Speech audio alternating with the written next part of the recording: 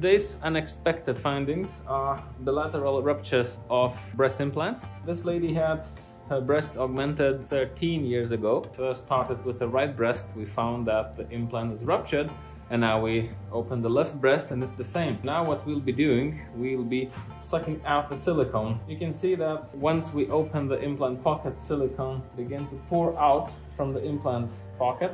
Now we'll be sucking it away. Voila. This is free silicone. Bad implants. A lot of silicone inside. I'll try to clean the pocket and we get more and more and more. We certainly don't have such cases every day. It happens from time to time, but the silicone of this one is a little suspicious, very sticky. So that's what happens with bad implants.